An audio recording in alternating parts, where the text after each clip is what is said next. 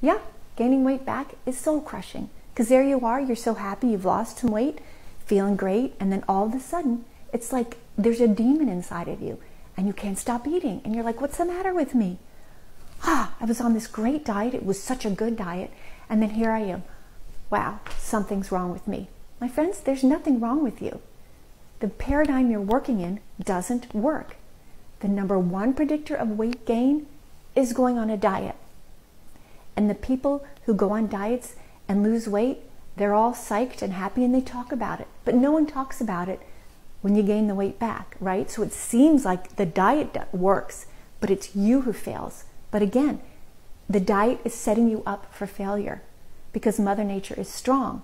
And when you torment yourself on a diet and you learn to ignore hunger, you learn to ignore satiety, you learn to eat foods you don't even like, your body goes, whoa, and sends you massive binge feelings when you finally let go of that diet. And the people who lose weight on a diet and keep the weight off, those few people, they're still dieting. And that's not a good enough life for you. And it wasn't a good enough life for me. I was a dieter from the ages of 15 to 40, 25 years. I know that diet mentality brain of yours very well. And thankfully, in the year 2000, when I turned 40, I said, I can't do this anymore. And I stopped dieting. And the beautiful irony is that when you stop dieting, everything changes. And you go back to the person you were always meant to be. The person who knew when they were hungry, who knew what food they liked, who didn't alternately starve and then stuff themselves, because that's what dieting teaches you to do. I've helped people in 6 continents leave diet culture behind and embrace intuitive eating.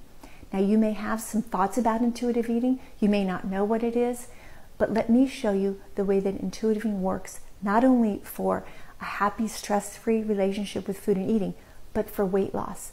And I get flack from people saying intuitive eating isn't for weight loss. Yes, it is. When you match eating with hunger and you understand the beauty of waiting for hunger in order to eat, you end up eating less. It's perfect for weight loss. And when you lose weight with intuitive eating, it's gone for good because you haven't traumatized your body. You've gently guided yourself to eating a little bit less. If this sounds at all appealing to you, stick around, check out our website. We've got tons of blogs. I'm on all the platforms with long form and all that. Let me show you how to do this. It'll be the best gift you ever gave yourself, finally, to get and stay at your happy weight, the way Mother Nature intended.